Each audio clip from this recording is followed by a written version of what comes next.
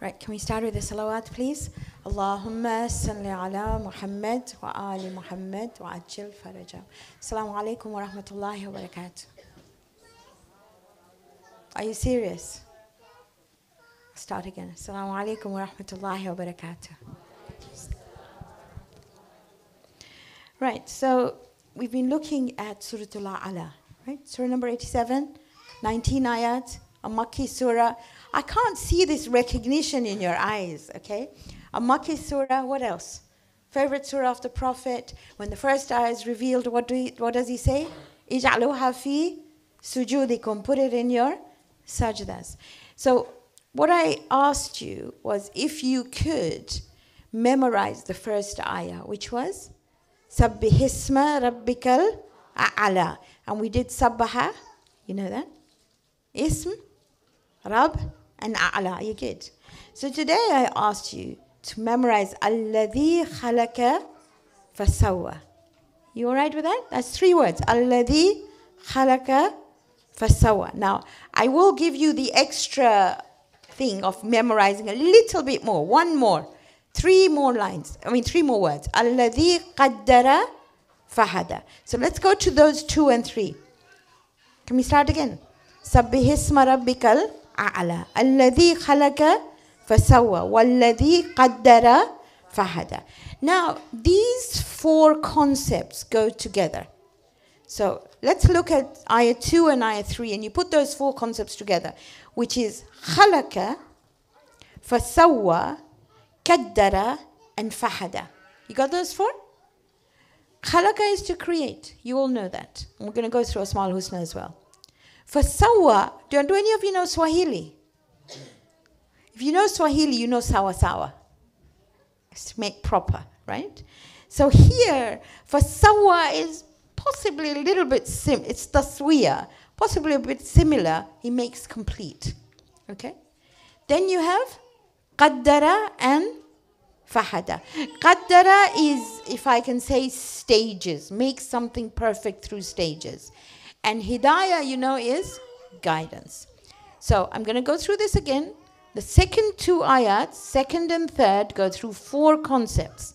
Creation, making complete, stages in between the creation and the completion, and then guidance at each stage. Let's take some examples so we know what we're talking about. So you're talking about a human being. When a baby is born, there is no book that tells the baby that you have to suck like this. There's no book that tells the baby that you have to poo like this. I'm sorry, I got to use words so you understand what I'm saying. The mother might buy a whole lot of mother and baby books because she doesn't know what to do. But the child knows instinctively how to be able to suck for its rizq, as for its food, right? That is the hidayah at that stage. As a child grows up, then nobody tells a child, you will crawl like this. My last 2 grandchildren are twins. One of them crawls on all 4s and one of them bum shuffles. Nobody told one, this is how you crawl and this is how you bum shuffle. They didn't do that. Nobody tells a child, this is how you speak. They will babble and they will put words together. So Allah provides hidayah at each stage. Now, so you have the baby, then you have the toddler, then the toddler becomes a child, and you all know the hadith of the Prophet, 0 to 7, 7 to 14, and 14 to 21. So in those childhood years, you are not supposed to limit their wanting to explore their environment. Yes, you will discipline, but to a certain extent, right? Once they become mature, now we call maturity, you could call it bulugh, right?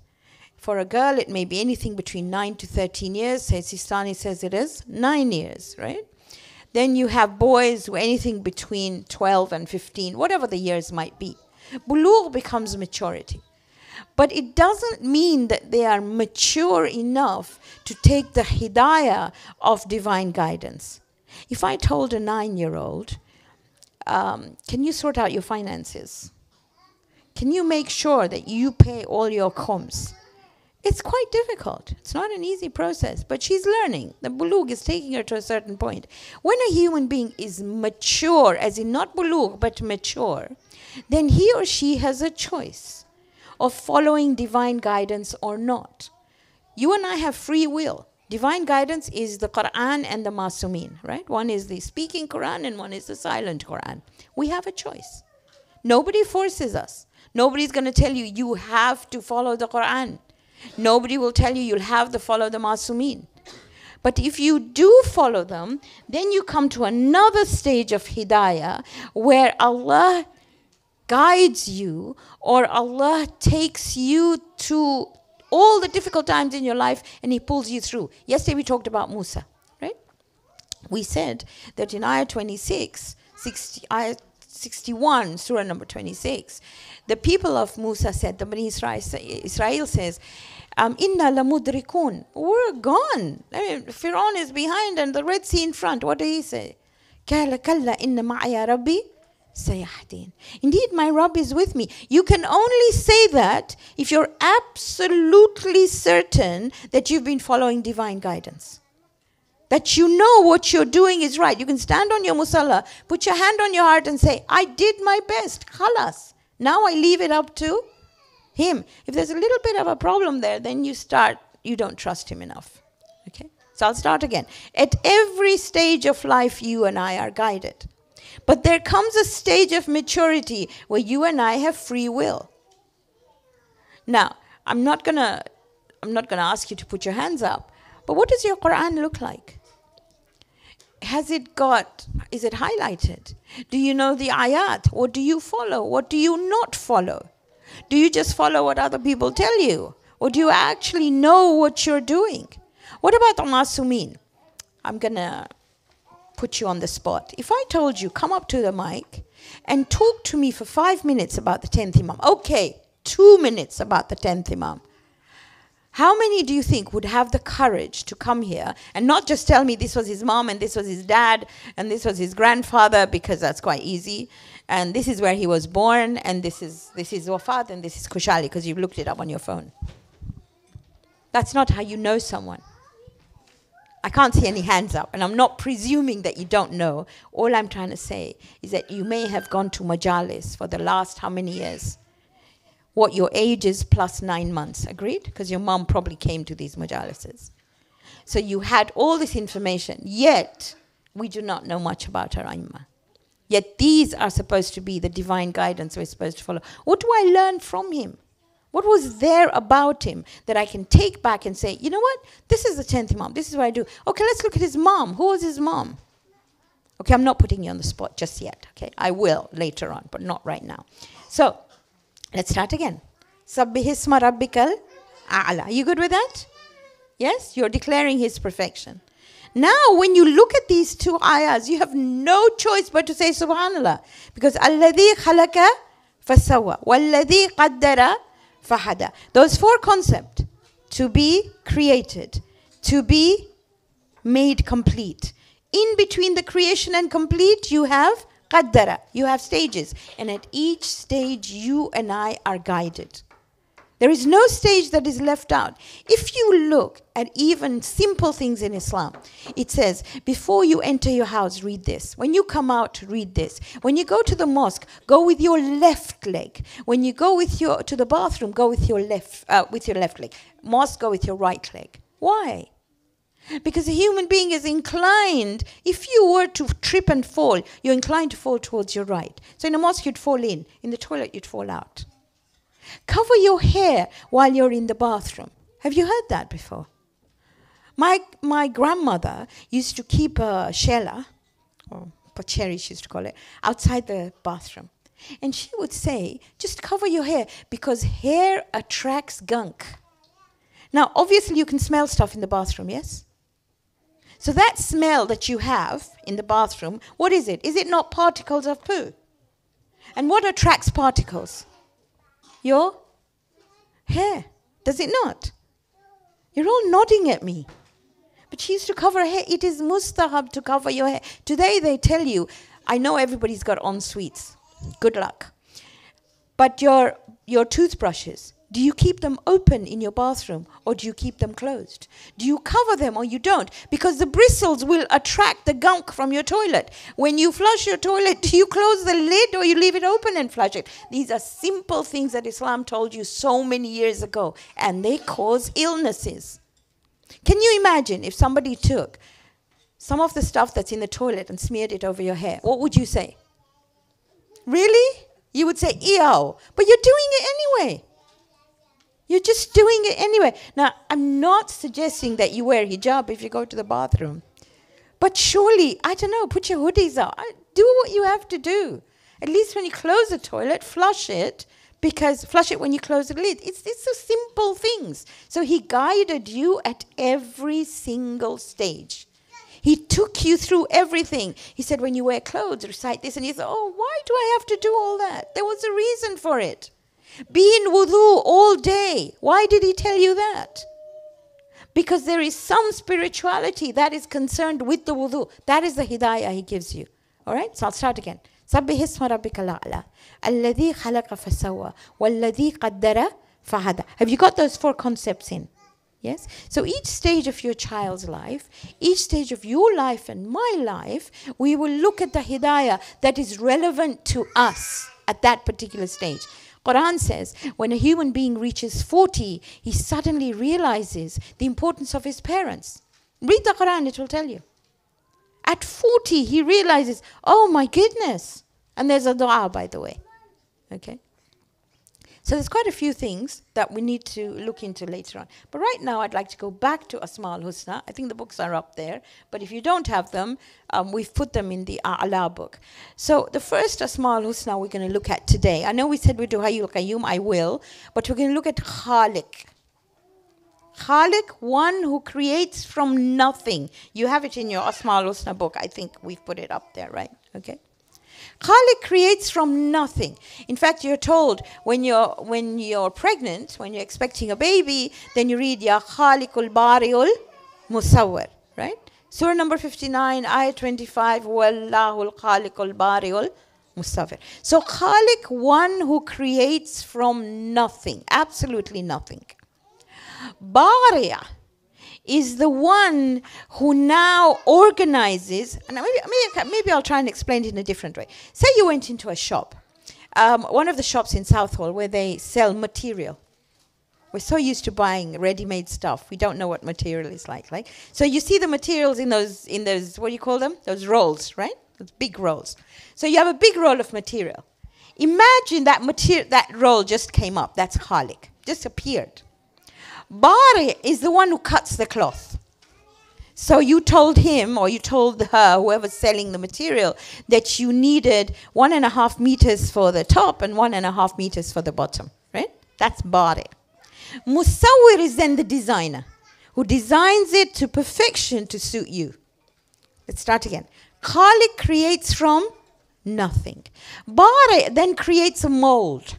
So let's look at a human being. So you have the mold of a man, you have the mold of a woman, right? You got that? Musawwir now actually designs beautifully. I need you to remember it so well. Imagine the Khaliq as an architect. Imagine the Bari as the builder who builds the house. And imagine the Musawwir as the designer. How do I remember this? When in Gujarati, 12 is bar. You know that, yes? Yes? No? If you don't, you know it now. So number 12 in you've got these, right? Oh, she says. You have these in an A4 that look like this. So bar, you know what bar is now. It is bar. Before that comes Khaliq. And after that comes Musawwir. When you run out of ideas of creativity, say Ya Khaliqul Bari'ul Musawwir. You know when you think, I don't know, some people are so creative. Have you seen them? You give them a cake and they come up with a beautiful thing. Or you give them even potato curry and they can put it on the table and it looks like, and then you think, oh my goodness, that's my pot. It doesn't look the same as hers because she's garnished it with, I don't know, coriander and lemon and made it so beautiful. Yet mine looks like it's just been plonked up there. Mine might taste better though. However, presentation is really important. So when you learn out of creativity, Khaliqul Bari'ul Musawwir. Are you good? When you are expecting your child, and I hope you have loads more. I know I can see 1, 2, 3, whatever. Have lots. It's really good to have lots and lots of children. I've had 12, I've lost 7, but I've got 5 now. And with my 5, my goodness, I wish I had 20. Are you looking at me? Okay. So, when you are pregnant, or when you're expecting a child, or you want your child to be something great, write down what you want your child to be. Because Laylatul Qadr coming, no? I remember when I was pregnant with my last child, Khaliq al-Bari al-Musawwir was quite important. So the other kids were older. So they made a whole list. Big eyes, and they mentioned a person they wanted the eyes like. Hair like so-and-so. Face like so-and-so. They forgot genetics. But they made an order, and every morning they would say, Ya Khaliq al-Bari al-Musawwir. And you know what? She turned out exactly what they had ordered. Okay? So, Ya Khaliq al-Bari al-Musawwir. Are you good with that? Okay. The next word you have here, Alladhi khalaqa fasawa. Walladhi qaddara fahada. So we're going to look at Qadir. Have you got Qadir there? You've got your books there. You should open it and have a look. So Qadir is in there. Qadir is somebody who is able. Somebody who's able to do absolutely anything. Just absolutely anything. وَهُوَ عَلَى كُلِّ شَيْءٍ Qadir. We read this all the time. Kul huwal qadir. He is qadir. He is able to do absolutely anything. Don't let anybody tell you that he can't do something. He can make the impossible possible. Let's look at Zakaria. Just giving you an example. There's Zakaria. Zakaria is looking around him. He's probably in his 80s, right? Wife hasn't had any children. So people think she's never going to have children. He's looking around him and he thinks, who's going to take this over? I can't see anybody in my family to do this. So he says, he does a dua and he says, Ya Allah, I need somebody who will be able to take this over. I need somebody who will take over. Somebody will say, I need a progeny. And everybody looks at him and thinks, really? And then he's the one who's looking after Maryam. So just imagine for a minute. He goes to Maryam because he's looking after her. He goes to her in the temple that she's in, this little room that she's there, and he sees fruits out of season. And he says, where are these from? Surah to Maryam by the time, read it. Where are these from? She says, Min indillah, they're from Allah. And he looks at her, and there and then, Quran says, Hunalika da'a Zakaria. There and then Zakaria does dua. Rabbi habli min ladunka dhurriyatan. He said, grant me this dhurriya, grant me this progeny. So he is told, for 3 days, don't talk to people. By the way, at that time, fasting was not only food and drink. You also couldn't speak to people. Okay, don't talk to people. And then he is with his wife, and this angel comes and says, we're giving you good news of a son called Yahya. Now, Quran says that the word used was dhahaka. So the translator said she laughed, which is plausible. Because if you tell a 78-year-old you're going to have a baby, and you told me I was going to have a baby, yeah, I'd sit down and go pray 2 rakats, okay? So you're saying dhahaka. Quran says, translations say they laugh, but dhahaka also means ovulated. So the thing to recognize is that she ovulated, and she had a baby at that age. So that is al-qadir. Don't let anybody tell you something is impossible. If he could have a baby then, you can do anything, reach the skies. You cannot limit yourself. Right now you're busy with all your little ones. But when you get to my age and the children have all grown up, you sort of think there must be something I can do. And don't limit yourself. Climb mountains. I climbed Mount Kilimanjaro last year. Climb mountains. Do what you want to do. But do something that will take you, and use Ya Qadiru. My mother used to tell me, and I'd like you to write it down. Ya Qadirul Muqtadirul Kawiyul Qaim. It will give you strength from places you don't even know. Muqtadir is number 70. Qadir is 69. Again, Ya Qadirul Muqtadirul Kawiyul Qaim. When you're feeling low, when you're feeling you can't do something, when you feel things are impossible, Ya Qadirul Muqtadirul Kawiyul Qaim. Your children are still young. They will come to a stage where they will say no. And you will look at them. Oh, they haven't said no yet? Ah, okay, they will. They will. No. Or they will say, I don't understand this. You're of a different generation. Ya qadirul, muqtadirul, kawiyul, qaim. The strength to remain quiet and handle it calmly. Okay, so that's qadir. Alladhi qaddara fahada. The next one is hadi. And hadi is number 94. And I'm hoping you're also going to fill them into your sheets, right? So Hadi is 94. Hadi is the one who guides you to your full potential. We talked about it a couple of days ago. When you say Ihdina Sirat al-Mustaqim, the name of Allah is Al-Hadi, He who guides you. Right? There's nobody else who can guide me except Him. So when I need direction from Him. Part of finding direction when you're completely stuck is something called istikhara. Have you heard about istikhara? Okay. So people try and do istikharas. Istikhara is literally seeking khair. Before you go and call the next Maulana, and do istikharas, by the way, it's no problem, go into sajda. Go into sajda and say, Ya Allah, I am seeking khair. I want to find the right way out. And you're supposed to seek khair in everything. It's only when you're completely 50-50 and you don't know where to go, that's when you go to somebody who knows how to do istikharas and go and do an istikhara. By the way, do you know somebody who does an istikhara has to do a ghusl? Can you imagine the amount of ghusls they have to do? Right? Especially with people who say best of 3 and best of 5 and best of 7 and all the rest of it. So, Al-Hadi. So, let me go back again. What was the 3 words for creator? Khaliq, Bari, and Musawwir. 11, 12 and 13. Are you good with that? Okay. Qadir, what number was that? 69. And the way I remember 69 is, imagine a womb with twins in them. One with head down and one with head up. It's only because twins are in my brains, okay? So only Al-Qadir can create that. Are you good with that? You won't forget, will you? Right. What was Hadi? What number was Hadi? 94. So you got to fill them in. Are you good with that? Okay. So what we're going to do today, because we've done these 2, I don't want to go into the 4th ayah, which we'll look at tomorrow, is for you to look at your memorization sheet. You had a big A4 sheet. Obviously, you haven't brought it. These are in the Asma al-Husna book.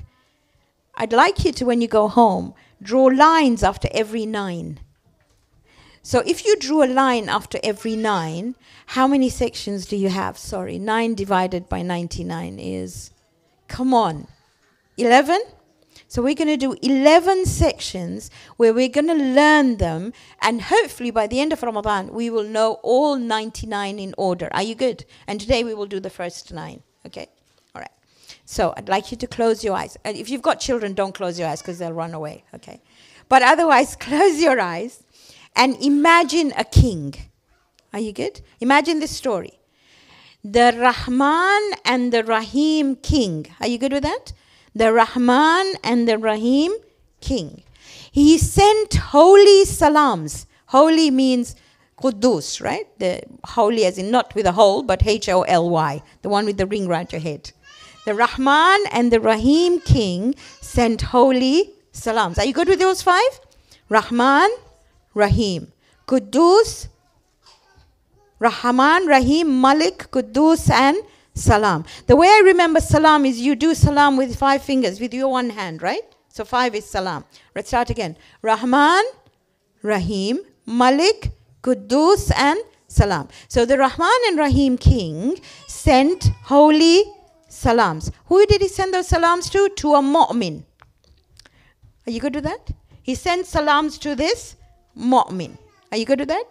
And what does this mu'min do? Why does this mu'min get salams?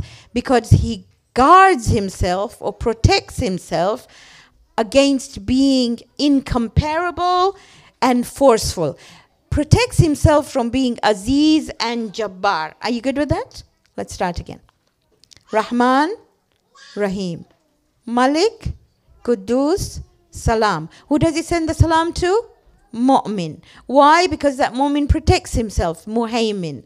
And Muhaymin against 2 things, Aziz and Jabbar. Are you good? Let's start again. Rahman, Rahim, Malik, Quddus, Salam, Mu'min, Muhaymin, Aziz, and Jabbar. Let's go through the story again. The Rahman and the Rahim, king. He sent holy salams. You good with that? And he sent those salams to the Mu'min.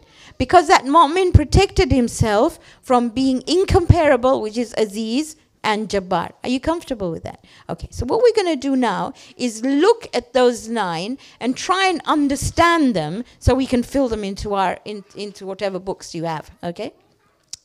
So I talked about Rahman and Rahim when I did the 3 R's, you remember. Are you good with Rahman and Rahim? Rahman is incredibly, completely merciful. And is merciful to all. There's no such thing as going to pick anyone out. Rahim is there's extra mercy to those who connect to him. And I talked about the dentist and the hygienist, right? Both of those words come from the Arabic word raham, which means womb. Now, a womb is where a child is totally looked after. Every aspect of the child is looked after. So Rahman and Rahim, the Rahma is that who will actually look after every aspect of yours, provided you let him, and I talked about that story as well. Are you good with Rahman and Rahim? So I told you, what is Rahman? Incredibly, limitlessly kind. What is Rahim? Extra kind to believers. So I'm always going to have Ya Rahman and Rahim at the end of my everything. That is why everything I start with is Bismillahir Rahmanir Rahim. I'm going to tell you stories because that's the only way I remember. It's the only way you might remember. There is a story we tell our children in preschool about this person who is told, I'm sorry, but your deeds have taken you to the fire. You need to be cleansed by the fire. We need to take you there. This is the day of judgment. And this is a story told by the Masumin. So he gets to the door of Jahannam. But because his mama had taught him that whenever he entered somewhere, he would say Bismillahir Rahmanir Rahim. It was something that was ingrained in him. So whether it was his murabbi, his mother or teacher, somebody had taught him that wherever you go, before you enter, Bismillahir Rahmanir Rahim. So he's entering Jahannam and he's saying Bismillahir Rahmanir Rahim. And the angels are told, stop. We call that story stop. Stop. And Allah says, I cannot allow somebody to enter the fire who takes my name of mercy before he enters. Only one surah of the Quran starts with the name of God. Number 55, which is Rahman. So you know what? Even if you forget everything I told you today, at least get into the habit of teaching your children and yourselves, wherever you go, Bismillahir Rahmanir Rahim. It's not just hearsay. It's something we have to do. When we are told from a hadith that when Imam Hussein's son, and I don't know which one, recited Bismillahir Rahmanir Rahim for the first time, he gave everything he had to the teacher. And said, but I have done nothing. This child comes from your household. Said, no. Today my child recited Bismillahir Rahmanir Rahim after he went to madrasa or whatever you call them over there. So it's really, really important. You and I call somebody who has died marhum or marhuma, don't we? Same word. One who has been encompassed in Allah's rahmah. People get so upset when somebody calls you marhum or marhuma. I say, I haven't died yet, but for God's sakes, you're encompassed in His rahmah. So don't get upset if somebody by mistake calls you that, right? If you look at Dua Komel, how does it start? Allahumma inni as'aluka bi rahmatika allati wasi'at kulla shay. I ask you by your rahmah that encompasses everyone. It's phenomenal, absolutely phenomenal. The way I live Rahman and Rahim is that whoever looks at me thinks there is kindness. At least we are able to manifest it. Being kind is very difficult. Very, very difficult. It's not easy at all. Okay, let's just go through a couple of differences between, or some differences between Rahman and Rahim. Rahman is intensive. Rahim is constant. So Rahman is immediate, okay? Rahim is not necessarily now. Rahman is general. Rahim is extra mercy. Rahman is temporary. Rahim is permanent. Rahman is present. Rahim is future. Are you good? It's all in the book, by the way. You can download. We'll send you a link on the WhatsApp group, or you can buy the book, whatever you want to do. It's entirely up to you. The third one is Malik. You remember? Rahman, Rahim, and Malik. Now, Malik is the absolute owner. I talked about it a little bit yesterday. He has complete control. You and I don't have control. We might say we own this thing, but when it falls down, we can't do anything about it. I own my body, but when my head hurts, I can't say get better. It's never, never going to get better. While Allah is the complete owner. In other words, He has complete control, complete ownership. So He's Malik, right? If you want respect from people, recite it after Fajr. You've got all this in the book anyway, so you can do this. If you look at Surah Al-Jumu'ah, you recite Surah Al-Jumu'ah? يُسَبِّحُ لِلَّهِ مَا فِي السَّمَاوَاتِ وَمَا فِي الْأَرْضِ الْمَلِكُ الْقُدُّوسُ الْعَزِيزُ الْحَكِيمُ. So what's the first one? Al-Malik. He is in control, nobody else. Problem with human beings is we try to control people. We try to control our children. Oh, you're smiling at me, right? You can't. You just can't. You may be for a little period of time, but you can't control them. When you need help because you can't control them, Ya Malik, use those continually. He will be able to help you in it, okay? Right, next one, Quddus. Quddus, I said, was holy, but it's flawless. No mistakes at all. Absolutely no flaws, completely, okay? The way I remember Quddus is seeing that little halo around your head. That's what people call holy, right? He's free from every imperfection, from absolutely every defect. That's what Quddus is. That's what He does. So when you look at yourself and you say, you know what? You say, I don't understand. I don't understand how this happens. I don't understand how this happened. I have a young child who comes to workshop. He's now grown old. I think he's about 15 now. But when he was 6, I remember he came up to me and he said, "Oh, my auntie, I got something really urgent to tell you." So, okay, it's difficult, right? So he said, I said, "Let's sit down." So we sat down and he said, "My uncle has got so much anger." Now, that was the urgent thing, right? He says, "My uncle is really an angry person." I said, "I'm really sorry. I'm really sorry. Maybe you could recite Surah Al-Qadr, inshallah." He said, "No, but I've got his genes because I get very angry when my mama talks to me." Okay? So when you have that sort of understanding of an imperfection, read Ya Quddus continually. You cannot blame it on your genes. You can control it. But it's dua and dua. So you got to read Ya Quddus from relief from any sort of agitation that you might have. You can't blame it on everything else. I've put something in the reflections here, which is a dua, which says, "Distance me from my sins as you've distanced the east from the west." Right? And purify me as a white robe is purified of dirt. That reminds me of a scholar that I speak to very often. And I'm always telling him, I just don't understand these kids. My kids, by the way. And he says, "It's your fault." And I go, "What did I do wrong now?" And he said, "You brought them to this country." And I said, "And?" Wanted them to go to good schools, wanted them to go to good universities, didn't want to stay in East Africa, by the way. So wanted the children to come to a place where they would prosper. And he said, imagine telling your child who is wearing white clothes to go down a black coal pit. You know what a coal pit is, right? And then to tell your child, come out of that pit without a stain on your white clothes. Is that possible? Yes, no, maybe, perhaps? No. Unless you homeschool your children, unless you are able to protect your children, which you can't, you need help. You need a lot of help. And the help you ask for is from Ya Quddus. You have to help him because we want to keep them flawless as much as possible. Okay? The next one is salam. Salam is the source of peace. We say salamun alaikum, and when you say salamun alaikum, it's literally saying, may you be immersed in peace, and may you be surrounded by the security of Allah. Not salam alaikum, and the moment the back is turned, you start talking about them. Salam means that's it, khalas. You know, if you held somebody's hand and you said Salamun Alaikum, I mean, he takes off all your sins. If you hugged that person, he takes off all your burdens.